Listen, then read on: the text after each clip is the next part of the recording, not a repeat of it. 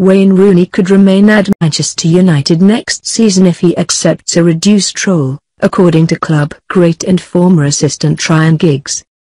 Despite wearing the captain's armband and becoming United's all-time leading goal scorer, Rooney's future looks to be away from Old Trafford after struggling to feature on a regular basis in 2016-17.